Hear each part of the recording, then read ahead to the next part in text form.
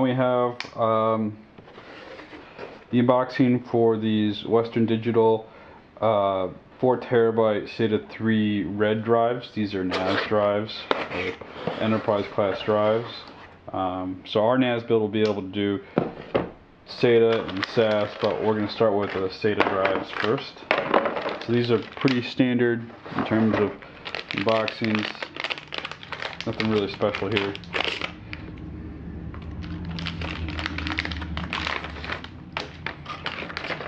And that's the actual hard drive itself. Looks pretty good. 64 megabyte cache. That's pretty good. Alright. So you can see here. Alright, and these other four over here, because we've got 5 4TB drives, and we've got a couple others lying around that we'll use. So these unboxings will be all the same.